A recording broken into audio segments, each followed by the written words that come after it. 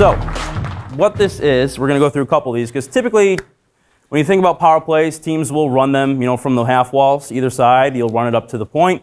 You can also run it down low. And so what we're looking at is passes in different regions in the offensive zone, and then the subsequent shot and where it was. Okay, so shooting from closer, one of the fancier terms, if you will, you hear in the analytics community is expected goals. The biggest driver of expected goals is shooting closer to the net, right? You didn't need anyone with an analytics background to tell you that, right? Shooting closer to the net is good. Mind blown, right, everybody?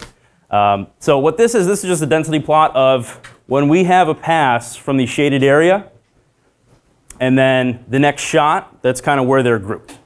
Okay, so if you're passing it from below the bottoms of the face-off circles, roughly, and a lot of teams, they'll run a 1-3-1. They'll have a player kind of work the front of the net, work the goal line. Create triangles from the half wall to the player down low, to the player in the slot. You kind of can see that advantage that's kind of intuitive, right?